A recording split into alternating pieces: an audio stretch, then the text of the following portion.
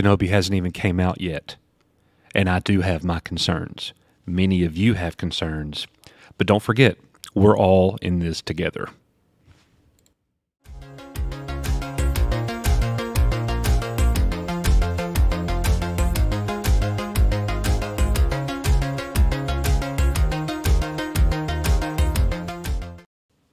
Hello there, welcome back to Echo Base Network. I'm the coach, and I'm glad that you have joined us today. Even though you just clicked on our video, we can already tell the Force is strong with you. Before we report on today's news updates, please be sure to hit the subscribe button. Also, if you really like the channel, become a member today. And finally, head over to our merch store for some awesome gear. That's a great way to support the channel. Ladies and gentlemen, Kenobi is just 8 days away. There's been a lot of information to unpack in the last 48 hours from the Vanity Fair article, and I have to be honest, I'm excited. But my excitement doesn't mean that I'm not concerned about whether or not I think the show will be good or great. I am hopeful that it will be, and I think I will always be hopeful that Star Wars will be great. But I'm not blind to our current reality. Before the Book of Boba Fett aired, I was confident that the show was going to be great. I mean, how could it not be? In the hands of Jon Favreau and Dave Filoni, especially just coming off the Season 2 finale of The Mandalorian. We've discussed all of the leaks that have been reported from making Star Wars, so we aren't really going to get into all of that here. This video today is about laying out what I'm hopeful for. I guess you could say that this is my personal checklist. Does it mean that if my expectations aren't met, I won't like it? Not necessarily. I'm going to give the show a fair shot, no matter what, but as always, I will call it as I see it. So here it is, my top 10 list of preferences or concerns for Kenobi. Number 1, don't give us an Obi-Wan that strays too far away from the Kenobi that we all know and love. Yes, we know he's broken and he's not quite the same. This show will be sort of a redemption, where we will see him come back to who he was before. The majority of the fandom does not like the new iterations, though, of old characters like Luke Skywalker in the sequels, or even this new Boba Fett that we have. Don't make the same mistake again with Kenobi. Concern number 2. The Inquisitors must be a real threat. Using the Book of Boba Fett again as an example, I never felt a sense of danger with the Pike Syndicate.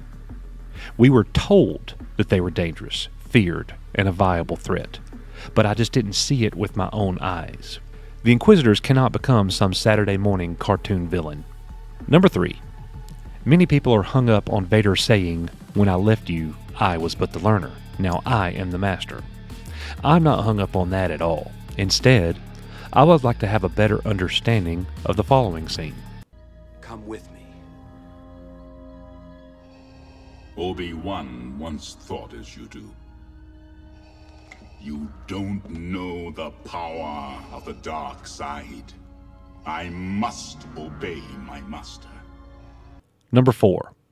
Rogue One was a very good Star Wars film, if not a great one. We had 2 fantastic Darth Vader scenes.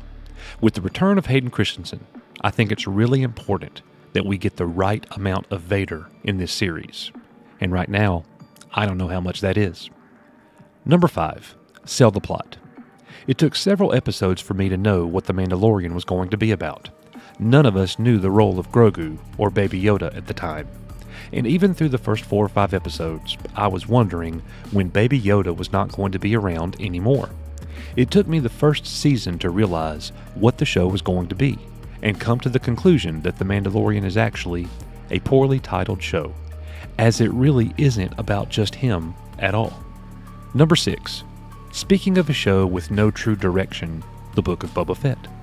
I still don't know what I watched. The best episodes didn't even feature the main protagonist of the show. Kenobi cannot pull that crap. Number 7. We do not need filler. Let me repeat that. We do not need filler. You have 6 episodes to tell us this standalone story, this limited story. On opening night, we are literally getting 1/3 of the entire story. That's 33%, folks. We will only have 4 episodes remaining after opening night, and there is no time to waste time. Number 8. New characters need to be important. We don't want a bunch of characters who are just along for the ride or seemingly just stand-ins. Conversely, new characters like Reva do not need to be more important than they ought to be. Keep the focus on Kenobi. Number 9. Every scene of the show should either work within the confines of the sequel trilogy and original trilogy stories, or enhance them. Don't change things that we know, love, and are extremely familiar with that has actually become part of our DNA. And lastly, guys, number 10, Kenobi better be the hero of this show. New characters cannot outshine him. New characters cannot be the sole reason for Kenobi's success, thusly making them the hero or seen as such. Can they share in Kenobi's success? Sure, but I do not want to see Kenobi whose heroism is directly the result of another character. Obi-Wan must have challenges that he must overcome. So there you have it, folks, my top 10 list for the upcoming show, Kenobi. Let me know in the comments what you think. I can't wait to read them. Thank you so much for coming to Echo Base Network today, where we will continue to provide Star Wars and entertainment news, updates, lore, and more. And we would love to have you join us on our weekly Echo Base Network Star Wars and entertainment show that we call EBN Live, each Saturday night at 7 o'clock p.m. Central Standard Time.